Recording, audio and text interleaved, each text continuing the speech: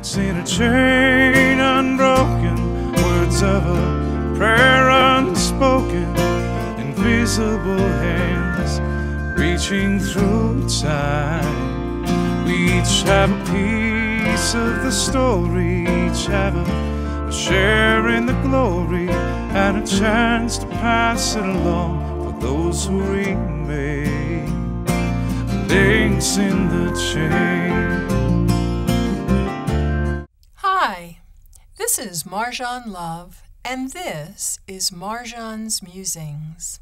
And today's show was a tough one to come up with a name for. You've heard of AA, the Alcoholics Anonymous, and you've heard of AAA, the American Automobile Association.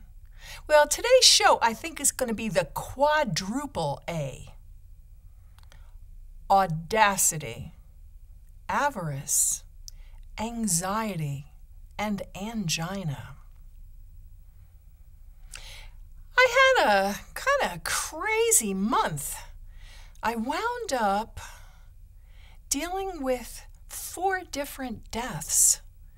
I was singing at a funeral, and it was for a friend of mine. And it's someone that I've known for like 8 years, and we're together like twice a week. And I was singing at this funeral with 200 plus people at it, realizing I would never sing with her again.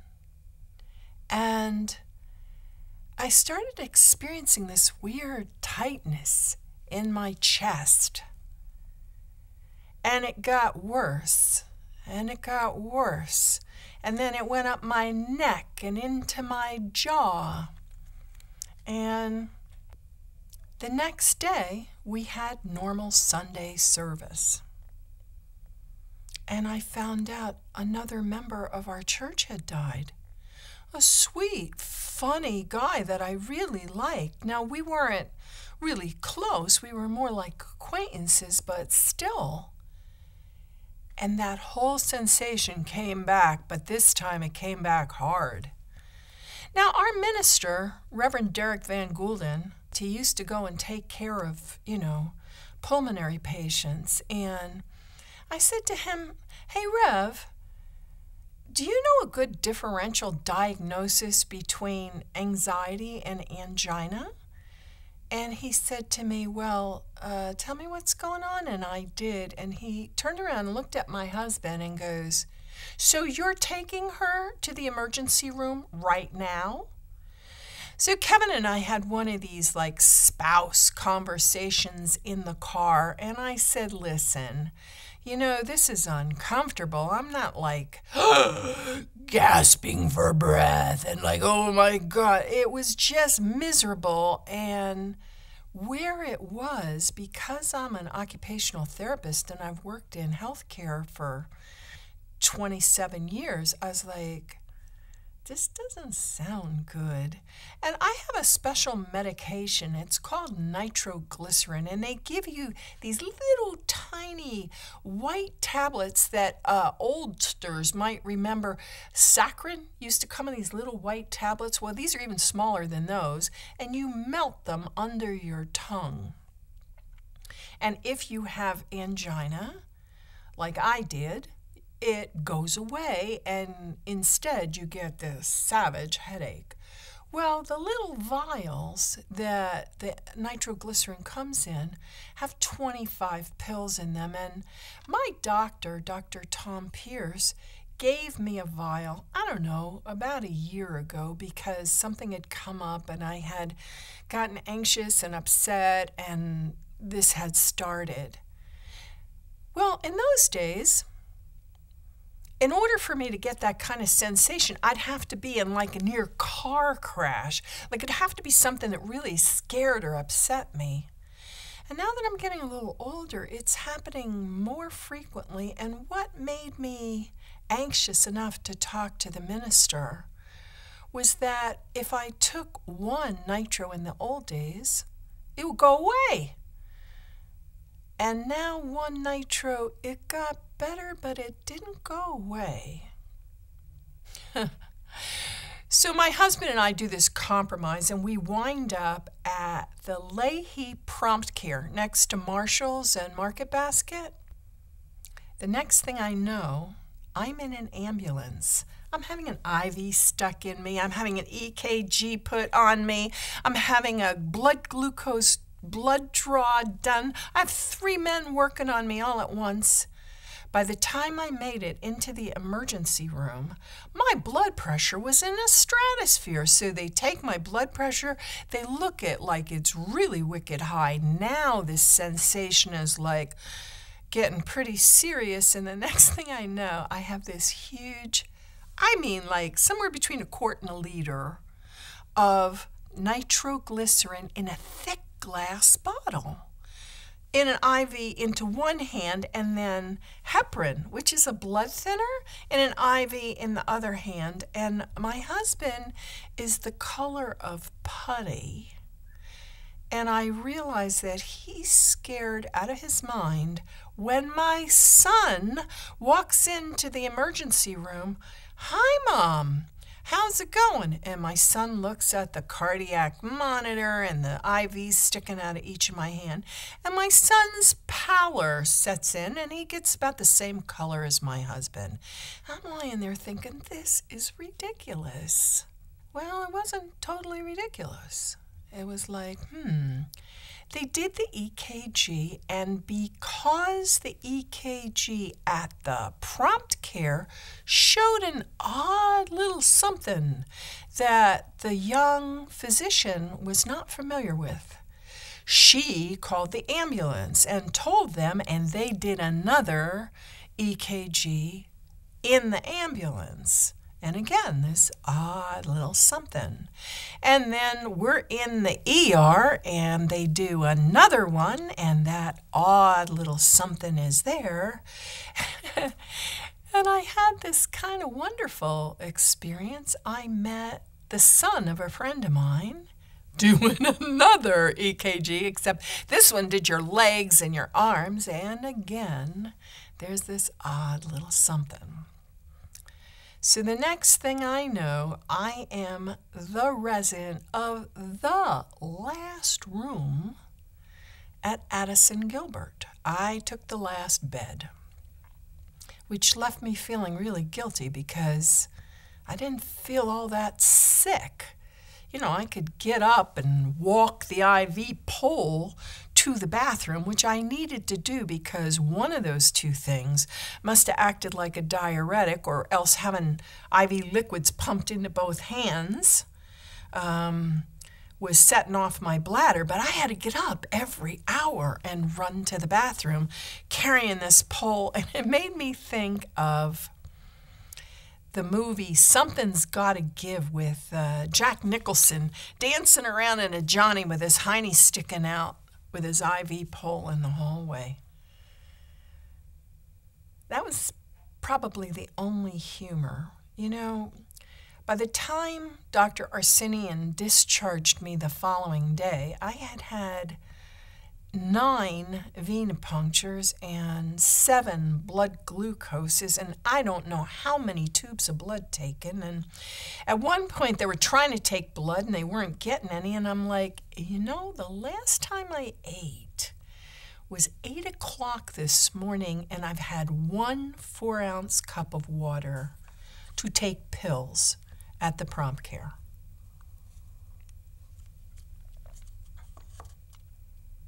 So this guy comes in, and I'm not sure if he's from Jamaica or where he's from, but he had that sort of Creole patois and this sort of droll sense of humor, and he managed to get me a turkey dinner with squash and stuff, and I finally got to eat. And I'm looking at my husband, and he hasn't eaten either. And I'm like, you know, you need to go downstairs and get yourself some food. So he does, and then he comes back, and he's there holding my hand. It was a strange sensation to be so vulnerable, lying in bed, holding my husband's hand with this odd, weird thing. 2 big IVs and it still isn't totally gone. Well, the little blip on the EKG, I think, is because when I was a little kid, I had an illness known as scarlet fever. I was so sick. How sick was I? Fever of 106. Fever so bad that my molars didn't form right in my mouth, and I've got a whole mouthful of gold because the enamel didn't form on my teeth properly. And so they decayed really quickly, especially since I used to drink a lot of Coca-Cola and put sugar in my coffee. But it was really kind of eerie, you know, to be in this situation where Dr. Arsenian said, listen, we're doing these blood tests for troponin. If you give me 3 negative troponin blood tests, it means that you haven't suffered a heart attack and you'll get to go home. But if these troponin come in positive, then tomorrow morning we're going to do a cardiac catheterization. That's some scary stuff there. They go in and, you know, check out your heart with internal to your blood vessels, cameras and stuff. I was like, whoo. And then if they find blockages, they do an angioplasty where they squish the cholesterol that's blocking your blood vessel into the blood vessel wall, and if all goes well, you have an opened up blood vessel. And if it's gooey enough in there, and I ate plenty of junk food and sugar in my life, it could be pretty gooey, they would have to put a little spring in there to hold it open, called a stent.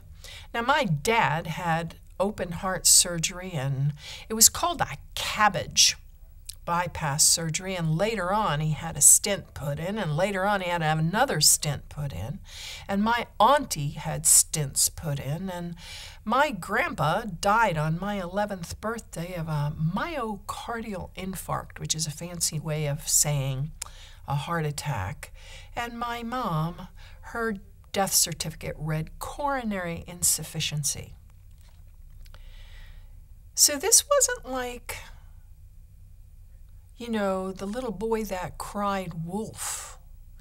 This was like maybe something quite serious.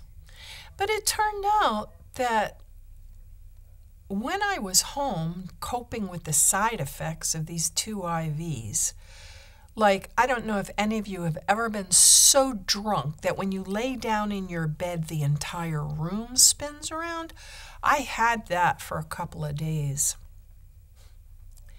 I was thinking back on the experience, and the one part of it that I thought was kind of fun was at 4:45 in the morning, this chipper little sweetie comes into the room and she goes, if I get this blood, do I get like a star or, you know, an accolade? Because 4 different people had tried to get blood and they could not get blood out of me. And in between there, a phlebotomist had come up and stuck me 4 times and wasn't able. But I said to the nurse, I said, would you please give me a pitcher of water? They keep wanting to draw blood. I think I'm dehydrated. So I drank an entire pitcher of water so that when this little honey comes in the room, and she says, so how do you like your stay here at the Addison Radisson? And I had never heard that before. And I thought, oh my goodness. And the poor lady next to me was a groaner. Oh my God. Oh my God. And she was partly deaf. And she was like anxious and hyperactive. She left her hearing aids home and she had the TV on full blast. I'm there trying to sleep. They finally made her turn it off at 11:30 at night. And she turned it back on at 4:45 in the morning. And they had come in with a cart. 4 times for her and 3 times for me. I was like, oh, Don't expect to sleep if you ever wind up at the hospital. But I was blessed. I got to go home. It was kind of eerie for me, though. They didn't have any certified nurse assistants on that night. They had either all called in sick or something. That was why I didn't get my water. I didn't get a basin to wash up with. I didn't get, the little hospital socks with the no-skid rubber bottoms or the little lotion deodorant and stuff. There were no CNAs on. And 2 in the morning when I'm texting my husband going, could you please rescue me, get me out of here? They keep sticking me and they can't get any blood. My nurse finally got to come in and see me.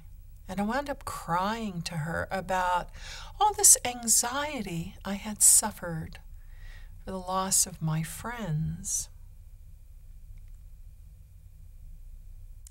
And it must be like an issue for a lot of people other than just me, because the First Congregational Church of Rockport is going to be doing a Creating Your Final Chapter, Facing Death and Finding Peace.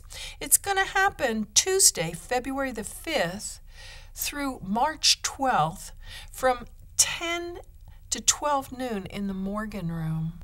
It's going to be run by the Reverend Sue Cola Arsenal. I think I'm going to go.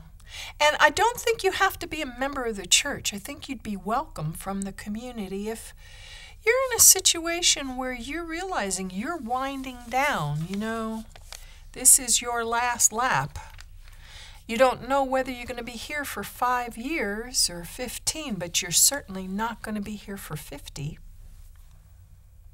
Come on down and join us. First Congregational Church, Tuesday mornings for a while. It's freezing. I didn't bother to decorate the set today because my stairs are sheet ice, and I had to rock my car to get it moving enough to get it out of my driveway.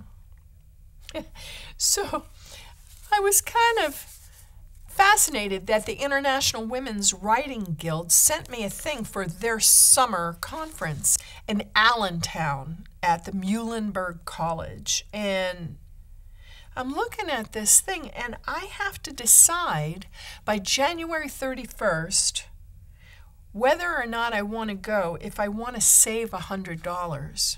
I don't know about you, but Christmas is not that long ago. Mrs. Claus is a little tapped out right now, looking at $1,400 for a week to live in a dorm room and write with people. I'm ambivalent. I don't know if I want to go, and I don't like the fact that I only have the next week and a couple of days to make up my mind. Timelines, I've read to you before from the Daily Word, and Unity sent me this thing about fasting and feasting. I don't know if you've noticed, but I've lost quite a bit of weight. But I'm also at a plateau. Have been for months. It's really frustrating. You weigh and measure your food, and you do your exercises the way you're supposed to, and then the scale doesn't move. This book, A Mindful Day by David Dillard Wright, has some points that I thought I would share with you. Personal health goals. I do not force myself to conform to an idealized body image. I form a picture of health that is unique to me alone, and I make that my goal. And he goes on to talk about how we're media blitzed by the few perfect bodies that are out there. And then we get this distorted perception that we're supposed to look like these supermodels. And on the very next page, he talks about care versus deprivation. I give my body the things that it needs to be well. I do not treat it harshly, but gently guide it into better patterns. And the first line he has in the paragraph is, when most people begin to lead a healthier lifestyle, often the first thing they do is stop eating all the foods they really like. The mind, of course, immediately rebels and starts conjuring thoughts of forbidden foods. And then he talks about how the diet can fall apart. Well, I made a Christmas resolution last year, and I joined the Rockport Inn and Suites pool. And this year, since I lost 40 pounds last year, I decided I'd do it again, even though I haven't lost any more weight in the last several months. I look in a full-length mirror in the buff, and this is like a scary thing at 66. And even though I now can fit in a size 16 clothing, I don't look like I looked when I went from a size 14 to a size 16 in my 30s. As you lose weight, your skin doesn't contract as quickly as you would wish, and you wind up saggy and baggy, and not just in your double chin, but other places. And you look in the mirror and you go, oh boy. So I decided that since I had this scare at the hospital and all, and I was still having this weird sensation, and I didn't want to eat nitroglycerins every day, and there's a protocol with that. You take one, and 5 minutes later, if you're not better, you take another one. And the hospital says at that point you call 911, and my doctor says, nah, we usually do 3. So by the 3rd nitroglycerin, you call 911. I'm thinking, I already took a trip in the ambulance. I don't want to do that again. And I had to really kind of get a grip on myself. Is this anxiety? So I did my meditation and I did my deep breathing. It was still there. And my doctor, between the stomach bug that gave everybody the raging trots and the flu, where no wonder that lady next to me was groaning, when that hit me, I was laying in bed with the joints going, oh. Yeah, I kind of got it, like, oh my God. The pain was pretty intense. I'm like, this influenza this year was a bear. But this weird sensation thing that comes and goes did not resolve. So I went to my chiropractor. He's wonderful.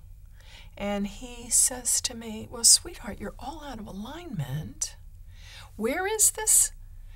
And he goes, oh, okay. And then he feels around and he gets a steel rod that he heated up and puts like lubricant stuff, and he's kind of working on you with a steel rod, and then he starts manipulating my skull on the top of my spine.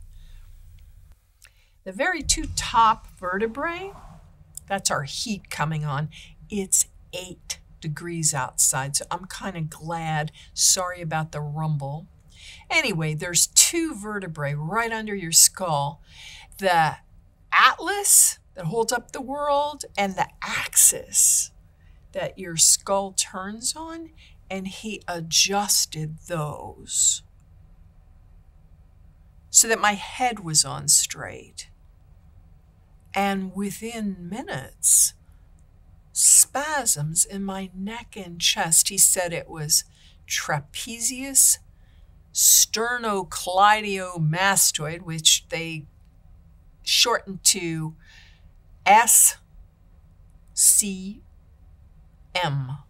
SCM, and scalenes all stop spasming. But Dr. Arsenian said to me that sometimes your emotions can bring on cardiac issues. If you have a labile response to your emotions, like I do, if I get scared, my chest tightens and things tighten up, that you can actually, I don't know if you've ever heard the old expression, you were scared to death, but you can literally be frightened so bad that you go into a heart attack. So I'm still dealing with that. And in the introduction to the show, I talked to you about Audacity and Avarice. I got a statement from the Cape Ann Savings Bank. I got aggravated. Let me read this to you because it's in lawyerese. This is a substitute for the 2018 Form 5498. IRA contribution information, IRA individual retirement account. So when I was working, I put money aside and I saved this money for my retirement. It is for your records only. The information on lines 1, 2, 3, 4, 5, and 10 is furnished to the Internal Revenue Service. See for Form 1040 instructions for proper reporting of contributions and rollover deposits. This is the part that brought on this weird chest thing. The fair market value, FMV, of your plan is as of year end. If a decedent is shown as the participant, the fair market value is 0.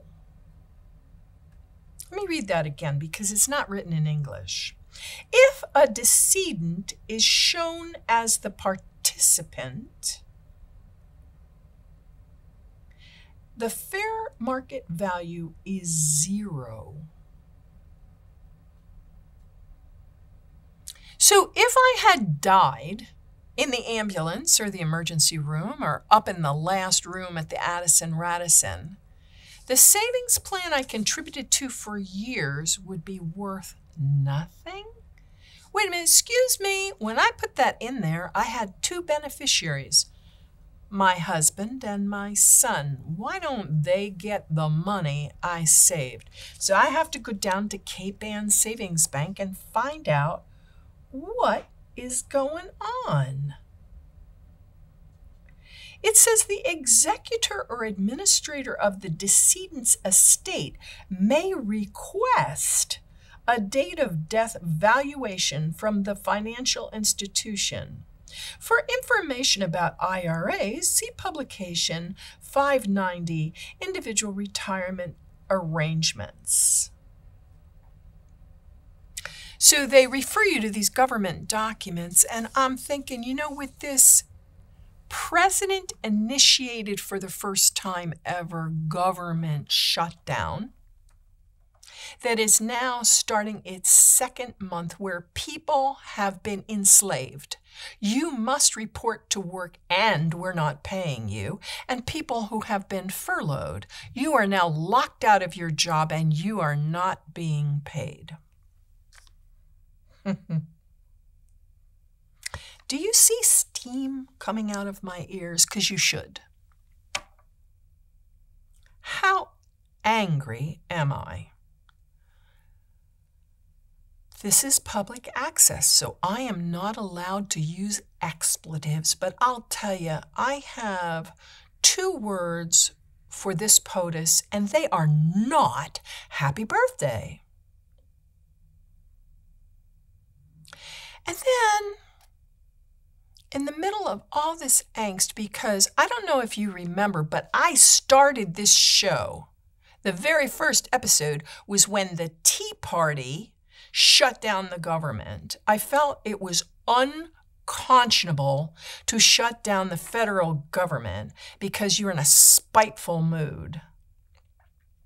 Or in this case, because you want to put a 5th century solution to a global warming initiated global migration problem. I know when I become the most angry is when I am afraid. If 3/4 of the world's population live in low-lying coastal areas and sea levels are predicted to rise, from a process that we can slow down and maybe reverse over time, but we can't stop.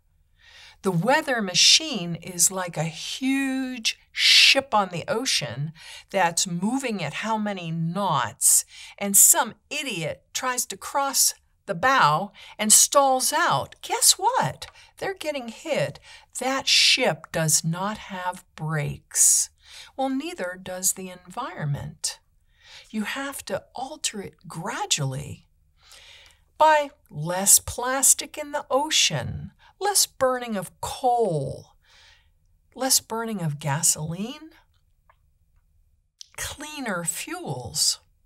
But right now we're experiencing wildfires in California and droughts in the Midwest cattle country, and all over the globe there are these huge changes that are making arable land into desert or arable land into swamp. Arable land is where you grow your food.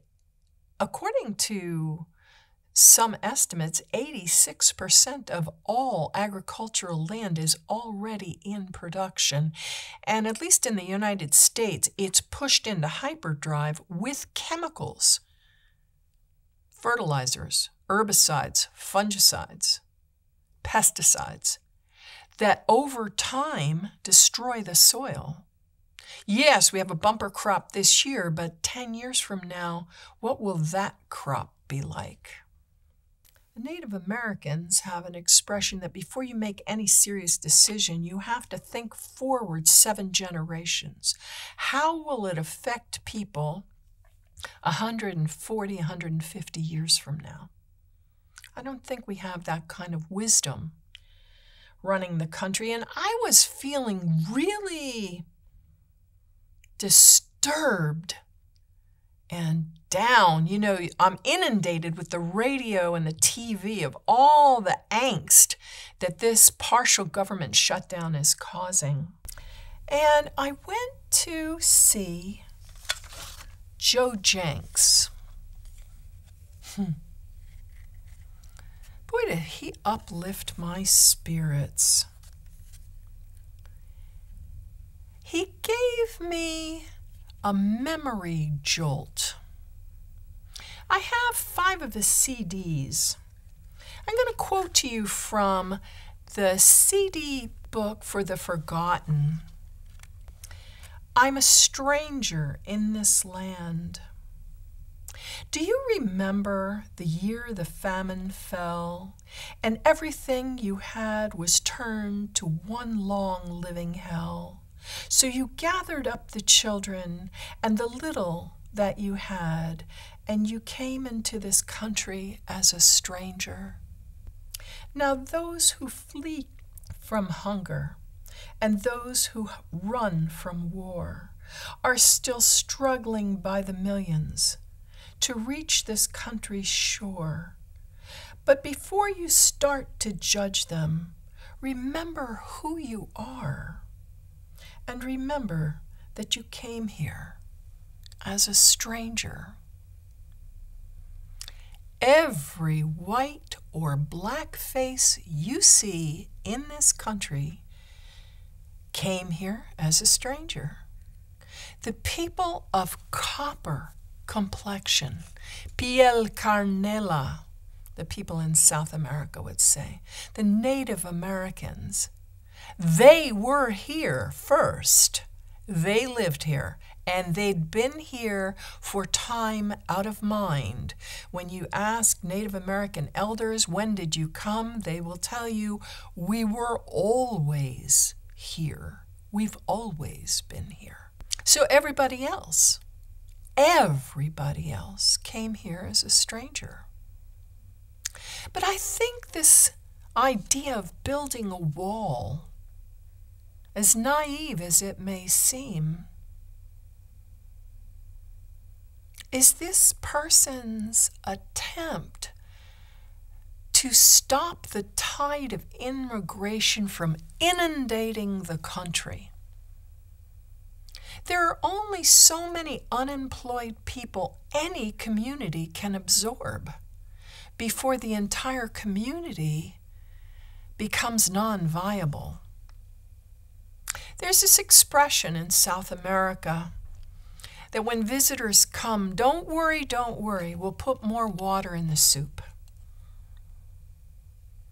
But there comes a point when the soup is so watery that there isn't enough nutrition. And I think what's going on is this person's attempt at $5 billion plus to prevent people from South America and Mexico from coming into the United States. People have been coming since the Vikings. I don't have a ready answer. You know, if 3/4 of the world's 8 billion people need to move, where are they moving to? I think with $5 billion, you might be able to do a water reclamation project and create fresh water and pump it into the Ogallala Aquifer, the below ground water that's been tapped by wells for years and years and years. And I'm talking industrial wells shooting tens of thousands of gallons a year onto irrigated crops, which irrigation over time salinates the soil. My husband saw that in Iraq. He says at night, under the moon, you see the surface of the land glitter from the salt. You know, our government was conceived of as of the people, by the people, and for the people, because potentates in the form of kings and emperors and dictators and warlords had ruled the world. And the working people were so poor that they died in plagues and famines. I think this shutdown of our government isn't anything actually new. I think it's an age-old problem of capital versus labor. But in antique times, you know, in the antiquarian times, there were two classes, the educated wealthy and the working poor. It wasn't until the Industrial Revolution that we had a middle class, a merchant class, an educated middle ground. We need those people because when unions fight management, they're on opposite ends of a great divide. Management wants to use labor and raw materials to make as much money as possible. Labor is willing to work, but they need a living wage, and they'd like to have a retirement. And God forbid they die in the ER or the operating room or the ambulance like my grandfather did. They want to be able to pass on savings to their children as an inheritance because they worked for it and they want to own it and they want to keep it. Joe did other songs that really touched me, like Running Down the Road. Running down the road, so many years been running down the road, running down the road, running down the road to freedom. And he says, sister and mother and father and brother and stranger, don't pass me by. Take my hand and run down the road. We're running down the road to freedom. Well, what's the freedom? Freedom from want, freedom from fear, freedom from hunger, freedom from need. Do you remember when I did the Norman Rockwell show and I showed you the 4 freedoms that Franklin Delano Roosevelt had? That was a different kind of government. It was a big government, and not everybody agreed with it, but he was able to collect taxes and use those taxes to put the American people to work, building aquifers and infrastructure and roads and artists painting murals in post offices and public buildings. I know the tax burden's high, and that's not counting the state of Massachusetts or Social Security. I wonder how we're going to fare. Are we going to be able to collect our Social Security? Like, what's the goal of this shutdown? To prevent impeachment? We each have a piece of the story, each have a share in the glory, and a chance to pass it along for those who remain. Links in the chain. In one of the CDs that Joe sells, he talks about that there are people who will buy a factory just to shut it down. I don't know if any of you are old enough to remember the hostile takeovers of the 1980s and 1990s where big money came in and bought factories in factory towns, bled off the capital, put all the people out of work and shut the factory so that the entire town's economy collapsed. That should be illegal. Federal marshals should come get those people and lock them in jail. And the reason that I mention the educated middle class, of which I am a member, I have a baccalaureate, I have a master's degree. There are people in my generation with doctoral degrees. And some of them are in economics, and some of them are in environmental sciences. We could be the bridge between capital and labor so that we produce what is needed. What do people need? I don't think they need 6 homes and a yacht. I don't know that every family needs 2 or 3 cars. I think we need to establish our priorities. What do we as human beings need to be safe, to be well fed, to be clothed, to be housed, to have community, to have creative outlets? I wish we could take a proactive approach to this impending crisis. I don't know that we're in the situation of labor versus capital. It's sort of like labor is one unified body and capital is a human being rather than rich people with a lot of money. In one of his CDs, Rise is One, Joe Jenkins does a thing that was written by Woody Guthrie back in 1961. It's called Deportees. Is this the best way we can grow your good fruit?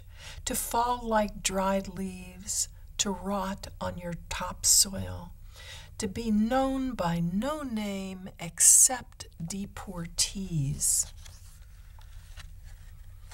It dealt with the fact that migrant workers who were desperate for money would work in conditions that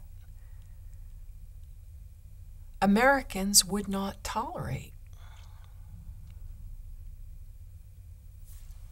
I wonder how much, we're going to tolerate. I was thinking about lockouts. If you shut the government down, what is your role as president? Do you have a role? Are you necessary? Are you a vital service if you've shut the government down? Joe does a song in The Candle and the Flame about when he nearly drowned on a retreat. I feel the current raging round me. Try to summon up my strength once more. I am weary on this journey, afraid I will not reach that distant shore. I cry for help, feel like I'm sinking. There is no one near me I can see. But there you are in the water with me. You take my hand and guide me graciously. He's talking about a woman who came out to help him and took his hand but did not let him pull her under the water. And the chorus to the song goes, will you come with me on this journey? With every breath we take, keep reaching for the dawn. I know alone that I will falter, but with a good friend near me, I will carry on. I think we need to stand together, but we can't do it the way it was done in the 1800s with the Union Wars. That's something that if you're a history buff, look at some of that footage. Capitalists, from which we get capitalism, were the wealthy, and the way the banking and industrial institutions were set up, the poor stayed poor and the rich got richer, way richer. We've got that going on now. There are estimates that between 3 and 1% of the population of the United States own 80 or even more, 80% of the wealth. And the poorest 20% of the population is saddled with the most debt. In The Forgotten, there's a song that struck me personally because my grandmother used to work in a mill. The title is Shuttle and Loom. Shuttle and loom, bobbin and frame. Sometimes I don't even know my own name. What in the world is a woman to do when all that she's got is her shuttle and loom? Shuttle and loom. When we think of the union riots, the labor riots, we typically think of men outside protesting and carrying placards, and if we think hard, we see thugs hired by management with billy clubs and guns and knives, and, bloody mayhem breaks out. But there were a lot of women who worked in the Industrial Revolution making clothing. Look for the union label. Why? Because those women had enough money to feed their children and pay their rent.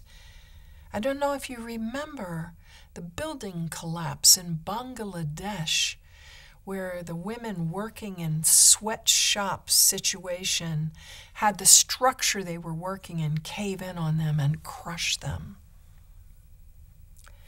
Most of the people who work low-level government jobs are Democrats.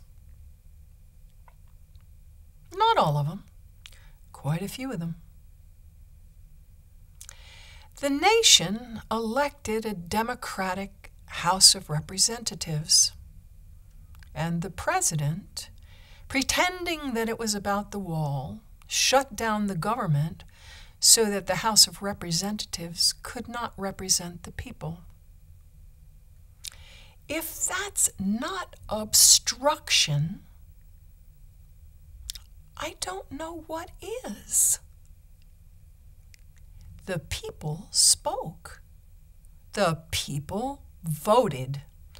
They voted in Democrats into the House of Representatives, and now the government is closed with an immovable object and unrestrainable force. I'm not giving in on this wall. I don't think that Donald Trump ever looked at the old castles in Europe.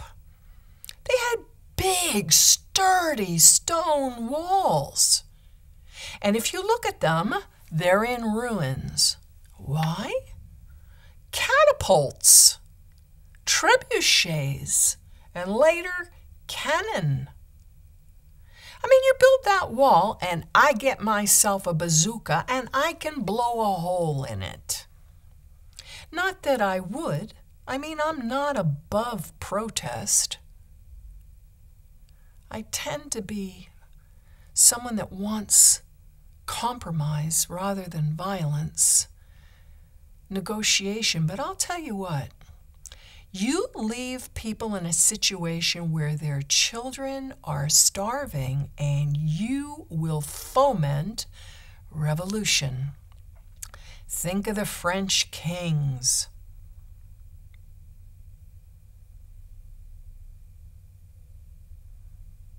And when people are wounded and shunned, and I think that's a big part of it, the condescension, the hatred, the misplaced anger. When people are subjected to that sort of abuse, they pull out the guillotine. We need to sort this out, and we need to do it as Americans, not as paranoid, creepy people that will injure and kill others to get our own way. We can think of positive solutions to these issues. There's an entire educated middle class ready, willing, and able to help money and labor come together in a positive way that benefits all people. We just need to have the will to do it.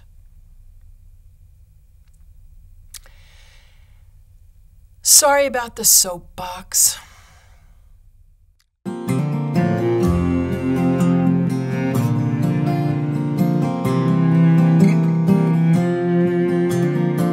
Do you remember a time when chimneys rose so tall over every crossroads town? There were jobs for one and all. The politicians couldn't wait to shake each calloused hand.